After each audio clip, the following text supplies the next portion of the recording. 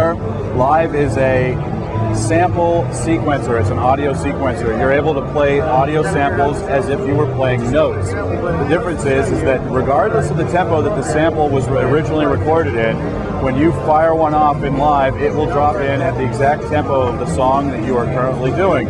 So if the sample was recorded at 80 beats per minute, the song that you're working on is 120 beats per minute. As soon as you fire off the sample, it will drop in at 120 beats per minute. It's also a multi-track recording interface. It also supports VST plugins, and it directly and seamlessly rewires into Reason. You can also use Reason to create new loops, and you can then fire off loops from Reason just the way you'd fire off any other sampled loop. So it's a multi-track recorder. It uses VST effects, or the included effects. It's sample management, and it's also a live instrument, if you will, for audio sampling.